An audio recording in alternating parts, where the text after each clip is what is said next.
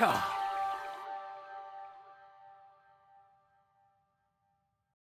Hello everyone, this is ura-soul and I'm here with Danny Shine at the London cryptocurrency show down in Hammersmith, and we just took some time out during the preparations to come and have a chat.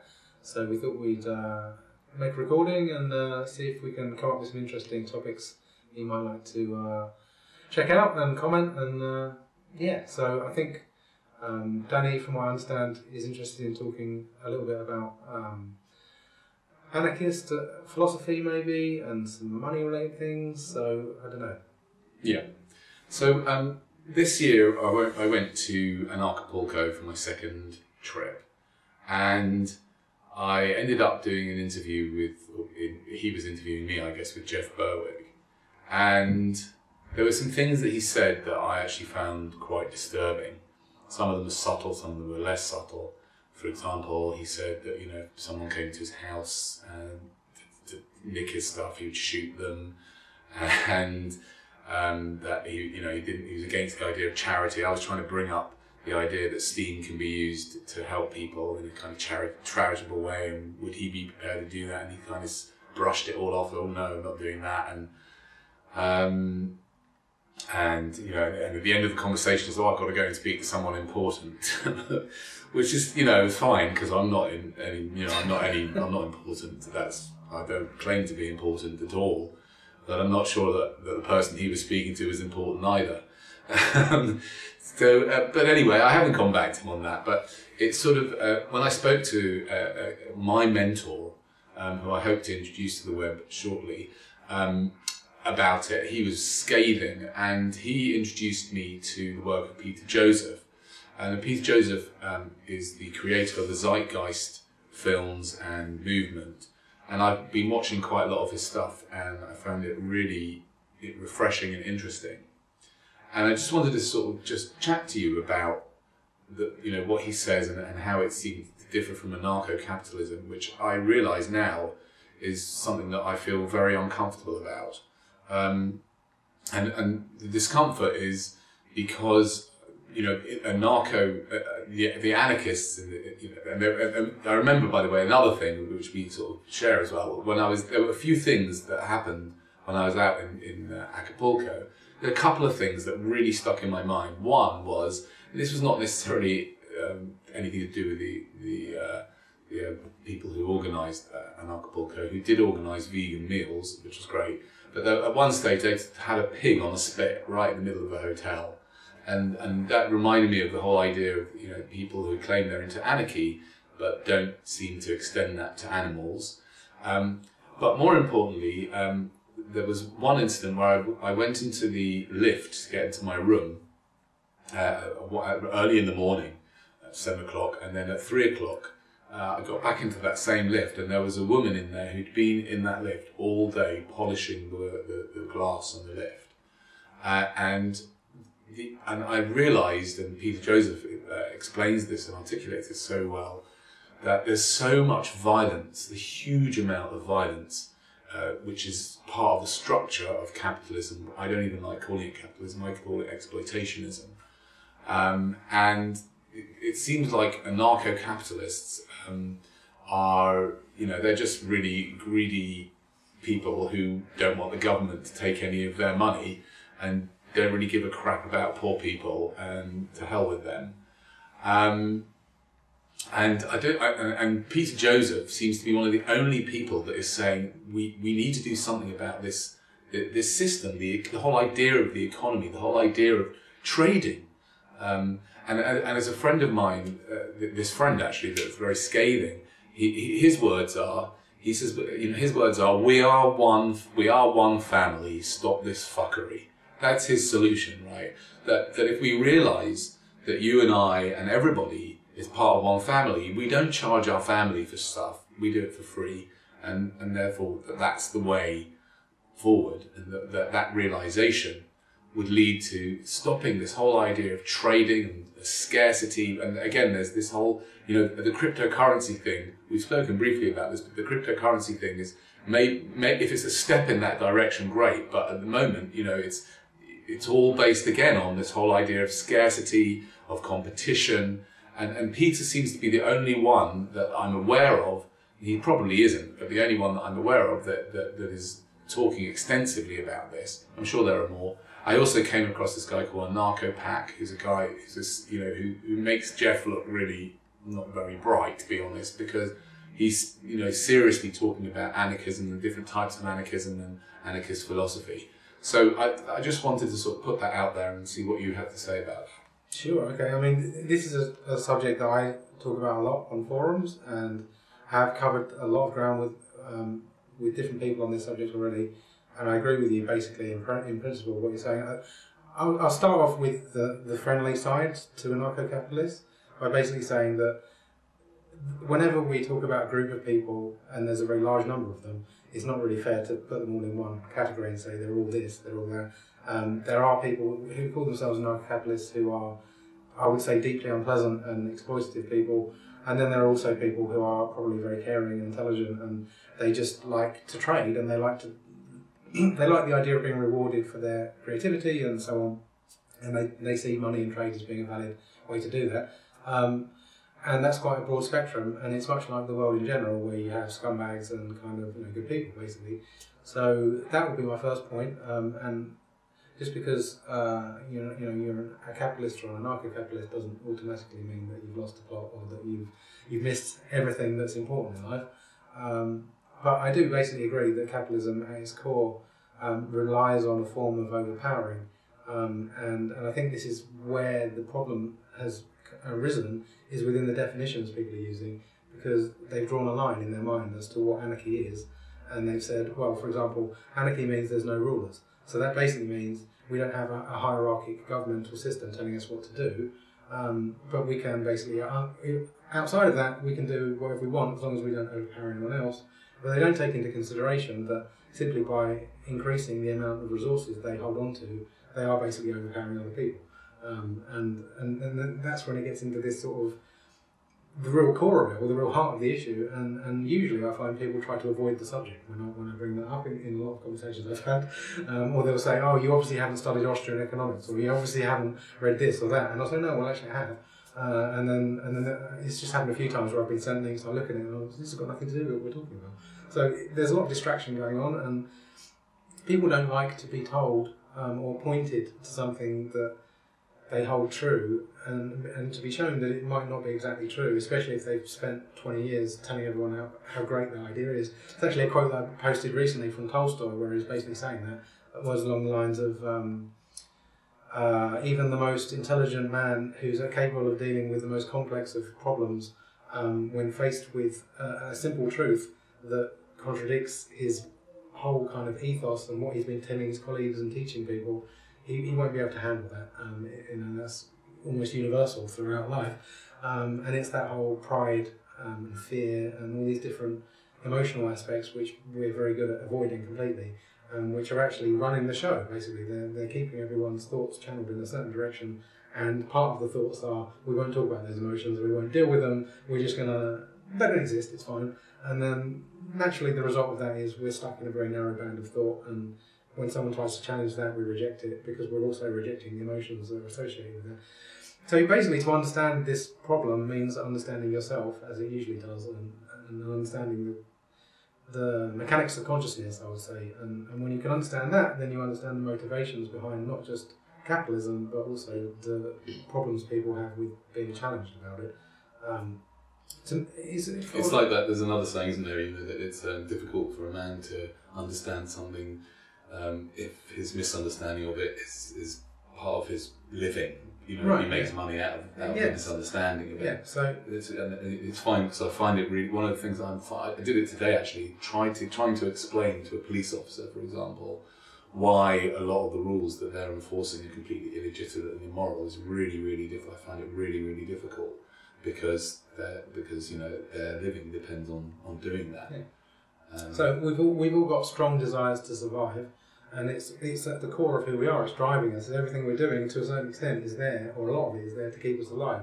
So, but because we're in this society that's got us disconnected from each other and from nature, and from the source of our actual source of the universe, basically, we are now stuck, separate, and we're holding on to all these rules and systems that are designed to try and keep us, not go insane, but also help us to survive. And so if anything comes along that challenges that, we're a bit lost. We're a bit kind of like, well, what would we do with that? We don't really know, and that's really the problem. People are basically disconnected from what I would call spirit. Some people will call God. I would just call it the energy that creates universes. Basically, we've been disconnected from reality, and we've called that disconnection reality. So the reality is most people are psychotic, and the people whose job it is to decide who's psychotic and who isn't are saying that the psychosis is quite natural and normal. So it's not surprising that we have difficulty dealing with, trying to change that. And yeah. I mean, that's one of the reasons why I'm so averse to calling myself anything. I would definitely call myself an anarcho capitalist, and I don't even like to call myself an anarchist because I don't really know enough about it. And even if I did, the only thing that I try and that I feel comfortable identifying as is someone who attempts to have as an open mind as I can, with the knowledge that I too struggle with the emotional what you were talking about, the emotional things that come up when things that I've been speaking about passionately for a while are challenged. I notice that within myself, and that's why I stay away from being put in any particular box, because I try and let it develop all the time. Yeah. So, but the difference between you and a lot of people is that you intend to have an open mind and to get to the truth, as opposed to not even considering that. Just the people that we're maybe having problems with, who are very systematized and who have a closed mind, rigid thinking approach, they're just in their box. This is what's true, and anything outside of that is not really relevant or interesting, because this is what keeps everything safe. And whereas you are from what I gather, you're much more open and you're willing to accept that there's much more going outside of that box. And while you might feel like you need to defend yourself against challenges to what you think is true, you are at least understanding that being told you're wrong is a good thing if you actually are wrong, because then you're going to be able to find a deeper level of truth. And you're on a journey, and a lot of people aren't on a journey. I think that's what it comes down to, in the same way, towards finding the truth. I find, by the way, just to interject, I find I was in a conversation today, with quite a hostile conversation with a medical doctor, and I didn't take any breaks at all. I didn't count to 30, because I find that is so important for me when I'm having this conversation with someone who's hostile, and before long I'm just it's a complete waste of time, because we're just sort of bouncing this negative energy back and forward. And that's why I find that meditation, 30 seconds to a minute, is crucial if I'm going to be open to being challenged. So talking about Peter Joseph, I'd recommend people to look into what he has to say. Are there any other thinkers that are speaking today about that type of thing, about the necessary deep systemic change and deep systemic problems of exploitationism, which is the word I use for capitalism, that you know about, I find there's definitely not enough, and I think the people that I do hear talking about it aren't very well known, so they're going to be people that I personally have met in forums, and someone who I really resonate with, and we share understandings. I'm probably the most vocal person I know who talks about these things, and I'm not that well known, so there's probably lots of people like me who aren't so well known, who are quite active, but because they're so challenging to the mainstream system, you're never going to hear about them, because the mainstream system's basically locked down. So it's funny because I think Peter Joseph made a couple of mistakes, which is obviously absolutely natural and in fact necessary. And those two mistakes, I'm sure he's made more, but those two mistakes were going on the Alex Jones show and going on the Joe Rogan show. Right. And Alex Jones just absolutely went for him, and it was atrocious. He also went on Stefan Molyneux's show, and again, it was interesting because it really exposed, in my opinion, both Stefan Molyneux as having some major cracks in his logic, even though I think he says some good things.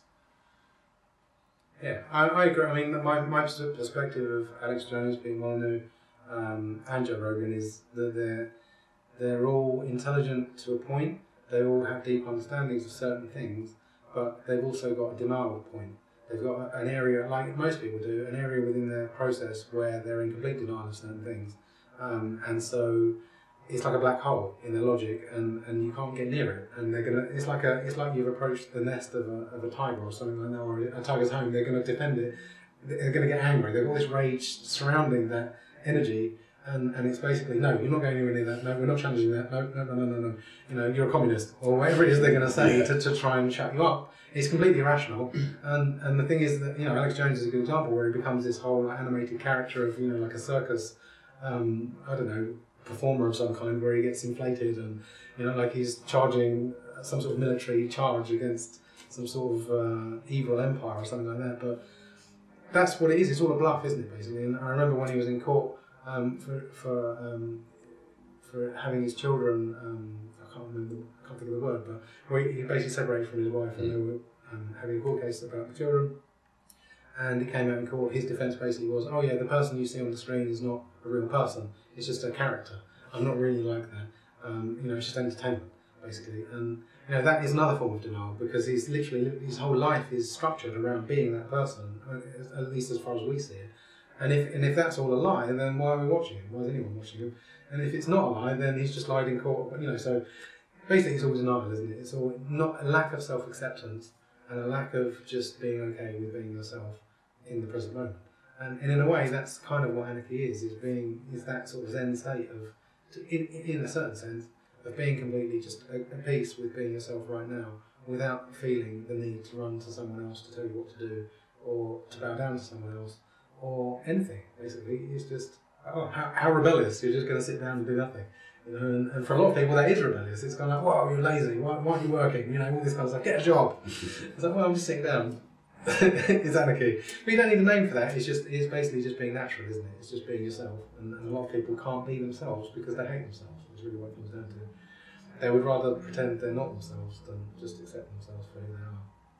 So, and talking about, we spoke earlier actually before we started filming about denial and how common, you know, how common that is across the board. And I certainly, you know, I noticed that there's a huge amount of denial that I notice in my life, and the way I uncover it is by spending time attending meetings and talking to people who are also on a journey of uncovering their denial.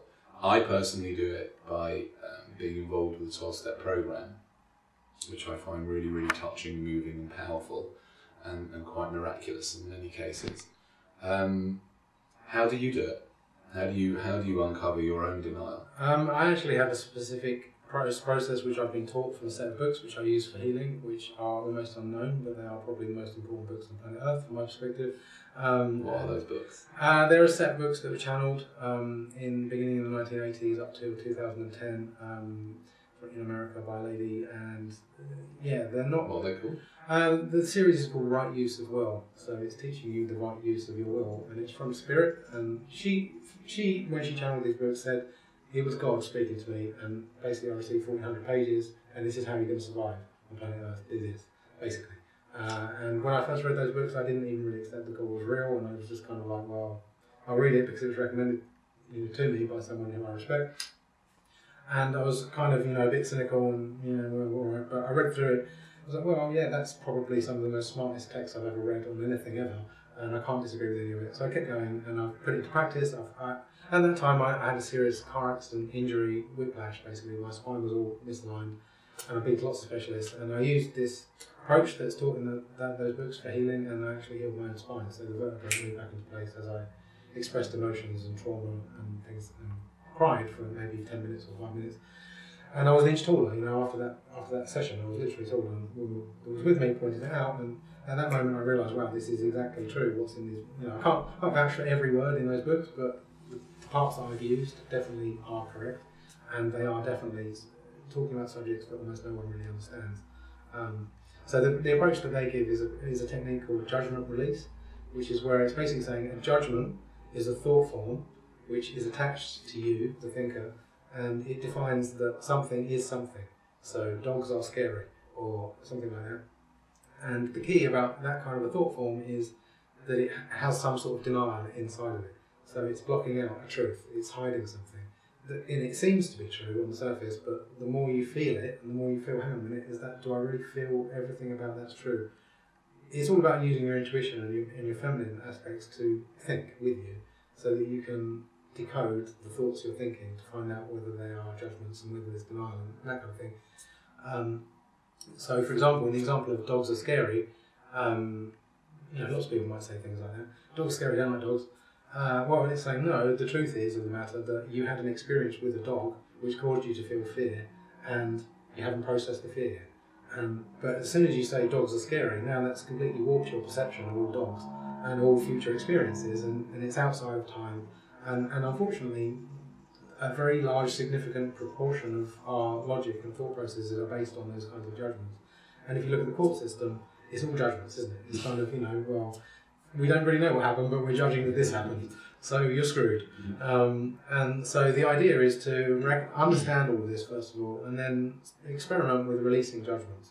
So you're saying to yourself, I forgive myself for believing for so long that X, Y, Z, like I'm not a good person, or whatever it is, I can't achieve my goals, or whatever it could be anything.